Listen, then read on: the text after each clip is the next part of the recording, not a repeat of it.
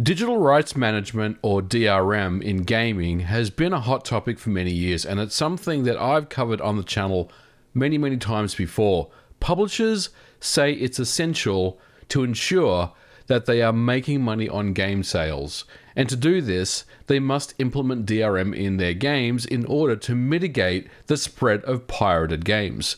But others like myself disagree. I think it's anti-consumer, and it's actually a catalyst in many situations for piracy.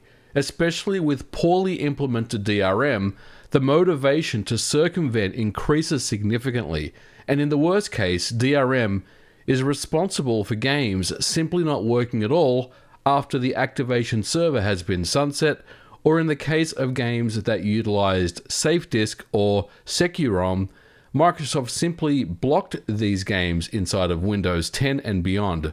And the result is that many users look for pirated or cracked copy of games that have the DRM removed. Now, one such DRM that is fairly well known in recent times is Denuvo. Denuvo Anti-Piracy is especially egregious. Denuvo DRM promises the longest crack-free releases, and game publishers will typically implement Denuvo DRM during the first few months of sales in the hopes that their games won't get cracked during this time. And Denuvo itself is particularly difficult to crack, because it's not actually an add-on to the game. The DRM effectively is a part of the game code, which means cracking the protection also means cracking the game. And it also means that no two Denuvo protections are the same. It's unique to each game. Now, Denuvo is always running and looking out for anything that may tamper the game being played. So by definition, it maintains running processes in the background.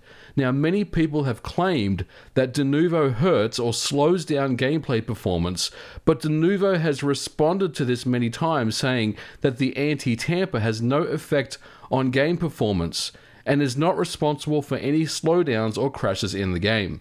Now, in reality, this is really nothing but marketing speak, because in recent days, it's been discovered that Denuvo DRM is indeed responsible for the slowdown and stuttering issues that have plagued Resident Evil Village on the PC. Now, for those people that may not be aware, Resident Evil Village on the PC runs fine for the most part on any medium or high-spec machine, but as soon as you engage in combat, there is a performance dip when you attack zombies. And even worse in the game, when you get to the castle and start engaging with the maidens, the frame rate drops significantly, sometimes as low as 15 frames per second. It's a very obvious stutter, and this is something that I've seen Digital Foundry cover on their channel when they were looking at the performance for Resident Evil Village. Now, there was no clear reason for this. There was speculation that maybe it was due to shader recompilation or whatnot, but Capcom never really provided an explanation, and they certainly never provided a patch to fix the issue. But as it turns out, we know now that the reasons why Resident Evil Village was plagued with slowdown and stuttering issues is a combination of Denuvo DRM and Capcom Anti Tamper DRM that's built into the game. Now, how do we know this? Well, it's simple, because a cracking scene group known as Empress have cracked the Denuvo and Capcom Anti-Tamper protection in the game, and as it turns out, the DRM was responsible for the stutters all along. Now, the cracking group Empress mentions in their notes all in-game stutters, like the one when you kill a zombie, are fixed because Capcom's DRM entry points are patched out. So most of their functions are never executed anymore. This results in a much smoother gameplay experience. And I took a look at a couple of YouTube videos, one in particular by someone known as KyoCat PC, where he compares side by side the game with DRM and the patched version by Empress, and you can clearly see the improvements. Now, the next thing that I tried was to test this myself. I do own a copy of Resident Evil Village on Steam, so I applied the Empress patch, and once again during the castle encounter with the maidens, you can see on the left hand side that the frame rate completely tanks, but when I applied the Empress patch on the right hand side, it completely eliminated the issue. And this is really all there is to say about this. The DRM really is hurting the end user experience. The customer that paid $60 for this game only to have a substandard experience. And it doesn't matter if you have the fastest gaming PC in town, these stutters will always occur. And it's completely unacceptable, Capcom, and you must fix this in a patch. It will completely ruin the experience for you. And I think if anyone still doubts that Denuvo or the Capcom Anti Tamper DRM doesn't slow down games and it's something else, I mean, this is really an open and shut case. It does affect performance, and depending on how it's implemented, can really break the game.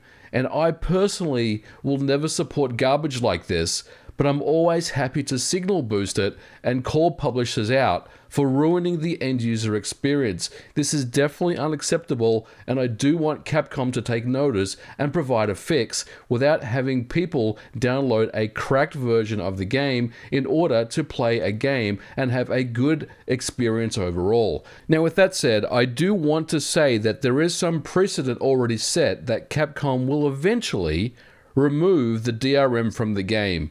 Now, if you take a look at Resident Evil 3 Remake, it released last year on April the 3rd, and it had its DRM removed, which was Denuvo, incidentally, in October of that year. Resident Evil 2 Remake released in January of 2019, once again using Denuvo, and it had its DRM removed in December of 2019.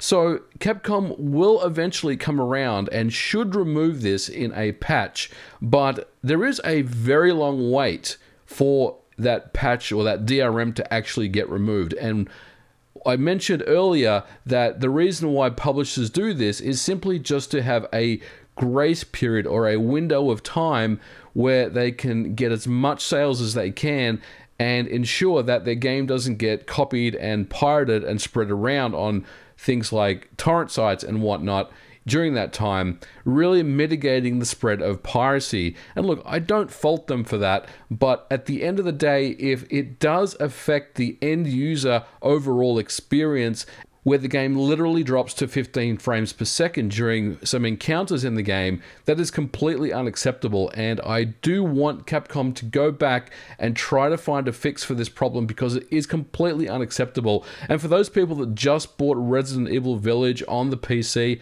I would probably suggest you go back and get your money back or get a refund on that game, because you are not going to be satisfied with what you see. And I was someone that took a look at it myself, and I had the exact same experience. And when I applied the Denuvo Anti-Tamper crack or the patch to remove that, it simply just went away. And I think at the end of the day, it's a really cool thing that Empress has done this, and I love the fact that these piracy and cracking groups, they're not the, you know, the big bad guy anymore. They're not the kind of the dark black hat, you know, bad actor that is involved in the gaming industry. They're someone that can really help the end user and the consumer have a good user experience. But we are going to leave it here for this episode. Let me know what you think about the egregious Capcom and Denuvo Anti-Tamper DRM that's found in Resident Evil Village. It's completely unacceptable to me, but let me know what you think about it in the comments below. But we are going to leave it here for this episode. Thank you so much for watching. If you liked it, don't forget to put a like on it, and I'll catch you guys in the next video. Bye for now.